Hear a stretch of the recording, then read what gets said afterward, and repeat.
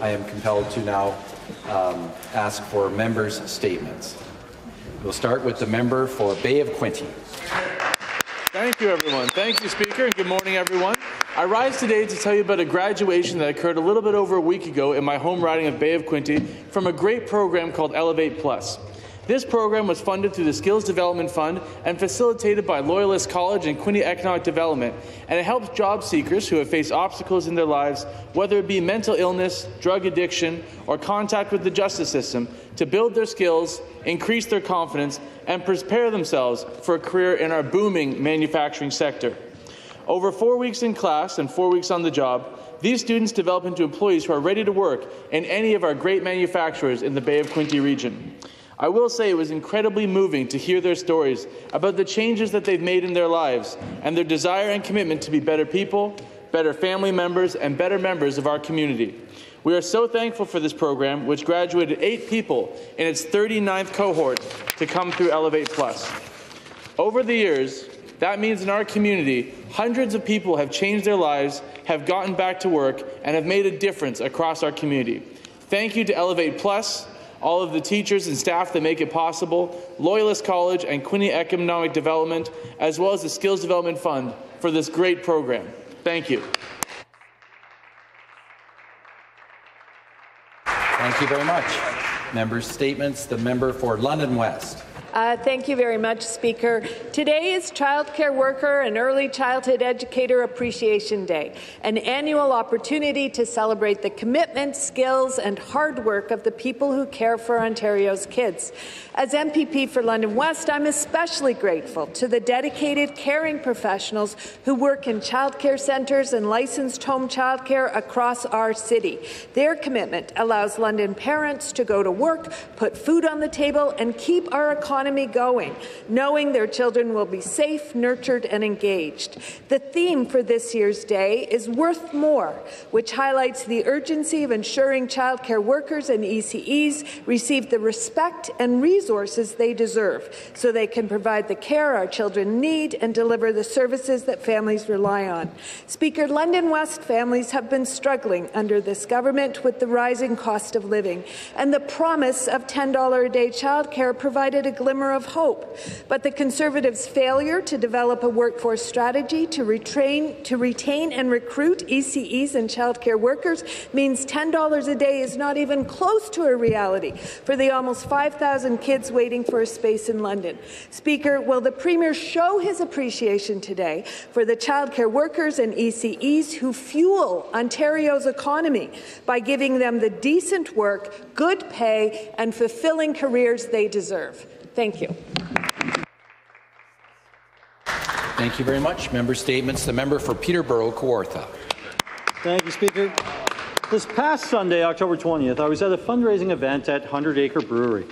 There was a band shell set up and a number of local artists all joined together to raise money for one of our local charities. We had local artists Mike Kidd, Sarah Jane Riley, Brad Renault and Jocelyn Buford there to entertain us and keep us engaged as we raised money for an organization called Right to Heal.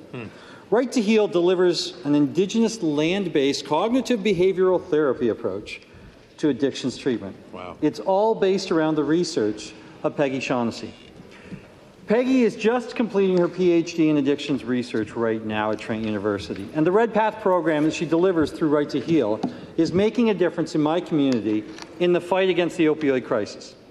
The approach is a non-medical approach where someone learns why they're addicted so that they can get to the underlying issue, learn how they can take personal responsibility for their own well-being, and find strategies to work for them to avoid the destructive behavior that put them in the position they're in. We're seeing tremendous success with this program.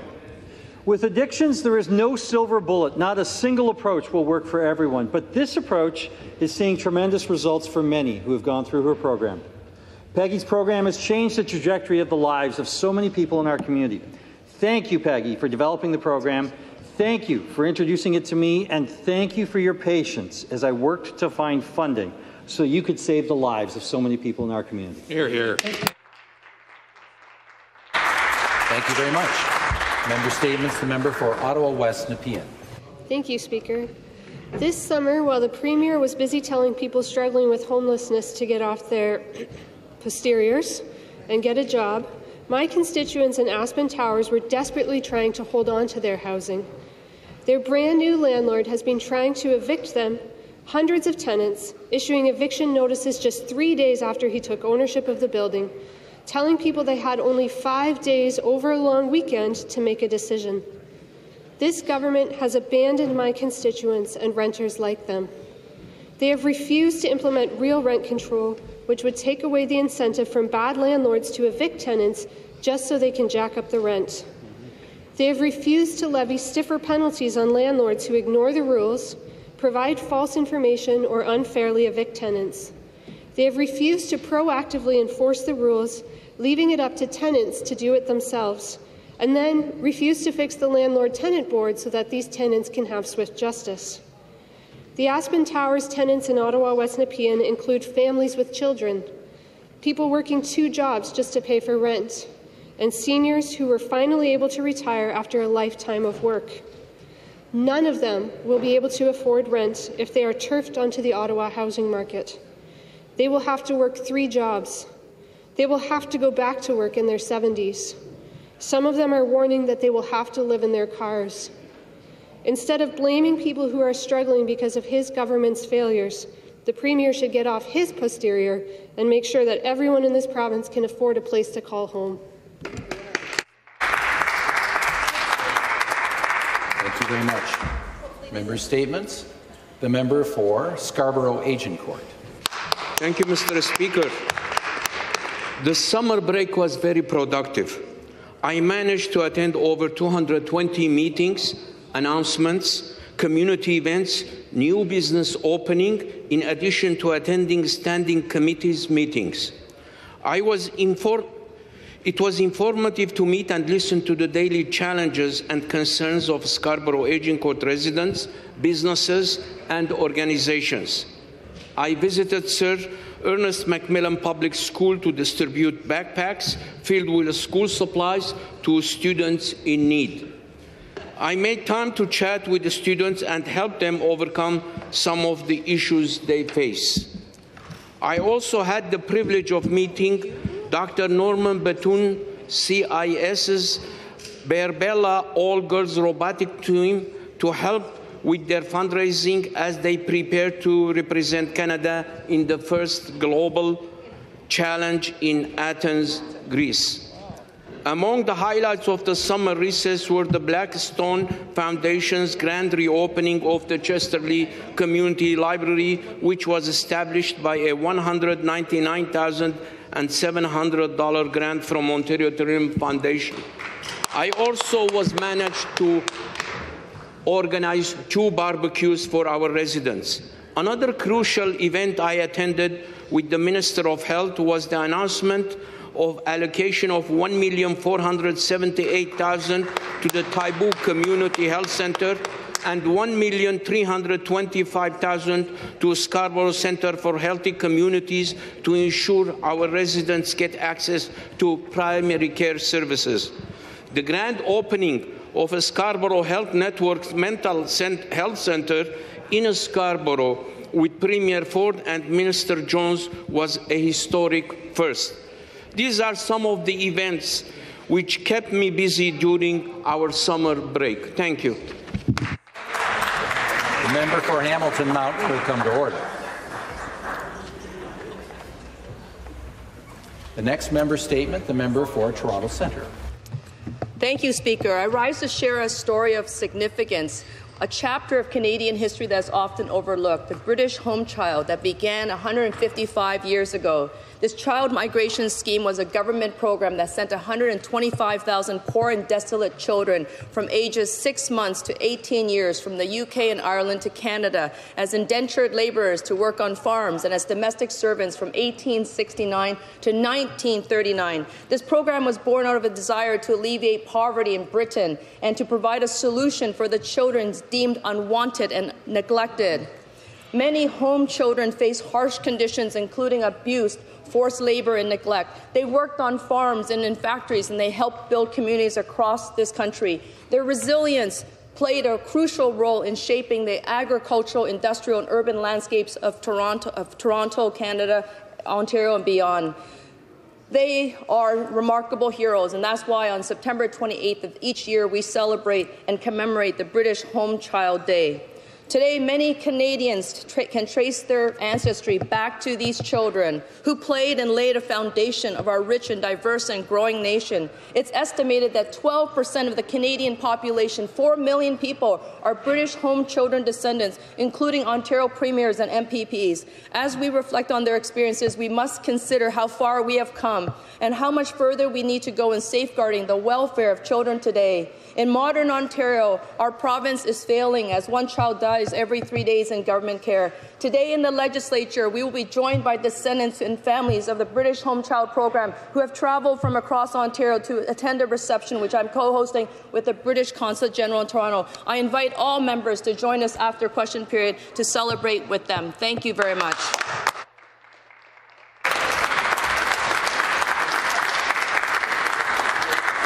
Thank you very much. The next member statement, the member for Ajax. Thank you, Speaker. Over the summer, I did over 240 events. Wow. One of my favorite ones was on October 17th. Actually, that's not over the summer, but anyways, that's another one. In the Great Riding of Ajax on Rotary Park, we unveiled an installation in partnership with Operation White Heart through the advocacy of Michelle Cook, a constituent who lost her son Josh to suicide.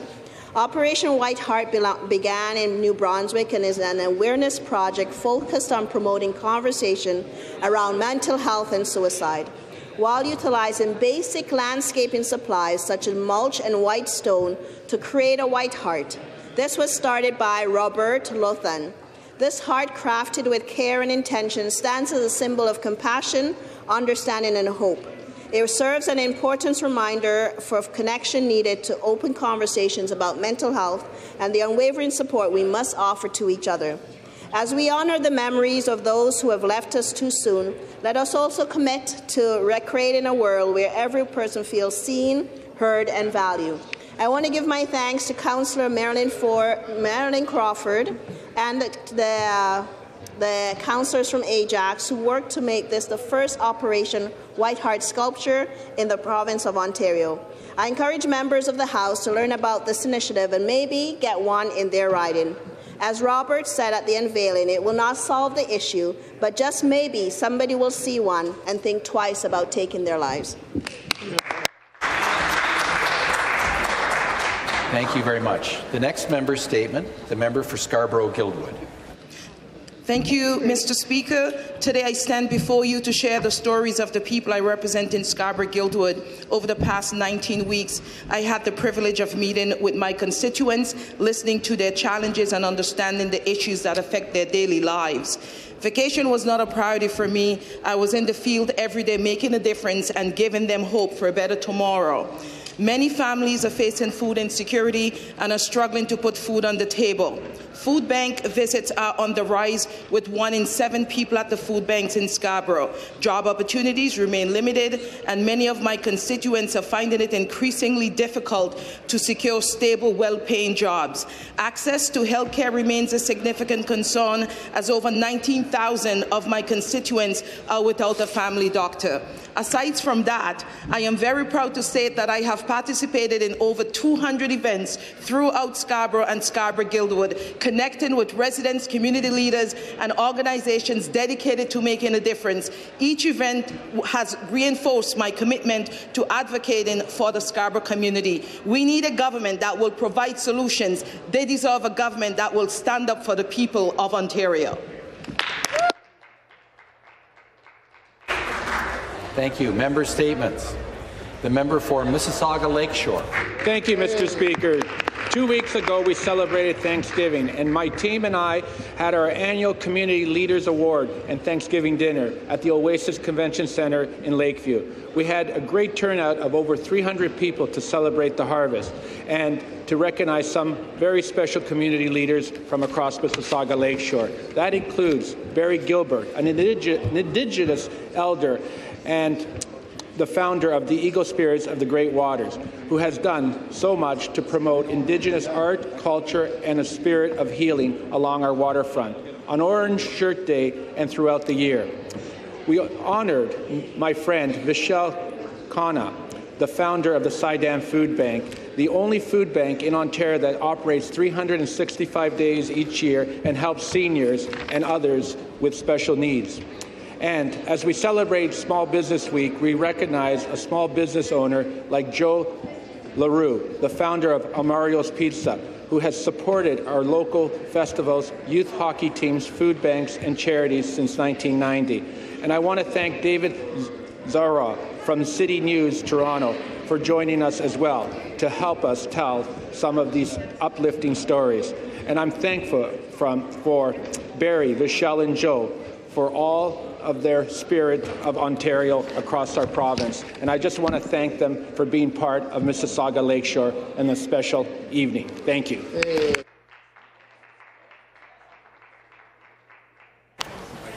The next member statement, the member for Hastings, Lennox and Addington. Thank you very much, Speaker. Speaker, I'm honored today to rise representing the wonderful people of Hastings, Lennox and Addington. Speaker, as you know, I represent a very large riding consisting of many different and diverse communities. And while I'd love to talk about them all today, I'm going to focus on one area, the town of Greater Napanee. Greater Napanee has several new and expanding industries announced with the support and leadership of this government. We've seen a major expansion of the Goodyear tire plant with hundreds of new high-paying jobs, a new battery storage facility that will help to enhance and stabilize the power grid for everyone, and the implementation of a new health home program that will lead to every single resident there having access to primary care.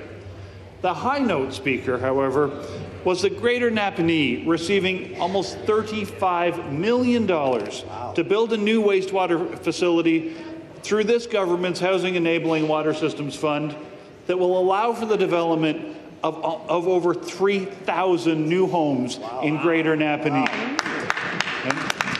As the mayor of Greater Napanee, Terry Richardson, put it best when he said, "This is game-changing," and I left out the expletive on that. Speaker, this is the type of work that this government, under the leadership of the Premier, has been doing all across this province during the summer session. While the opposition may talk about how long the break was, for this government, there is no break in our work to keep building Ontario. Whether here at Queen's Park or working in the ridings all across the province, we are and will continue to get it done for the people of Ontario. Thank you very much. That concludes our member statements for this morning.